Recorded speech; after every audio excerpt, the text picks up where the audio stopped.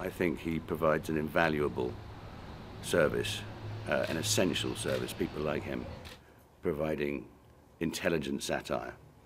And in a world where there is so much partisan news and influence over what broadcasters can and can't say because of the people who fund them, to have a voice speaking out amusingly but with great intelligence is essential, and he'll be missed.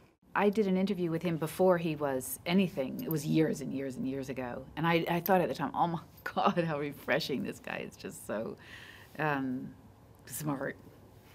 So, you know, I'm sure we'll hear a lot from him.